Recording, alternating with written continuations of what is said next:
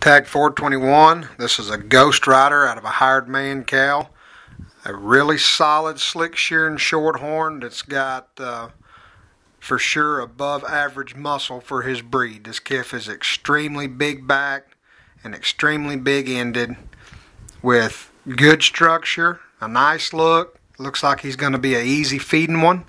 If I want to pick on him somewhere, this calf does want to get his tail head cranked up there, probably just a pinch more than what's suitable for some, but I think when you shear him, it's going to tie in just fine. I don't see it being an issue. I do think this calf is very, very competitive. I think that he can go as about a San Antonio middleweight all the way to being a heavy by Houston. He probably wins the British at most slick shearing county fairs and is in contention for overall at several of them.